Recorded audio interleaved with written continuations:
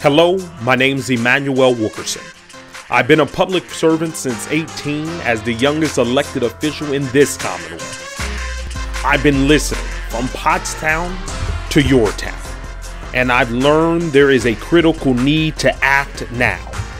We need a new vision, new energy, and a new way of doing business.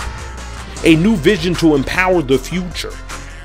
A new energy never felt before but will unite the 24th and returning to the business of the people. Let's not only make an investment in today, but tomorrow. It's May 17th. May 17th. Yeah, we need to get Pottstown out the vote. And I want you to be a part of our campaign to take the 24th. Join me in this movement for the 24th, from Berks to Maka.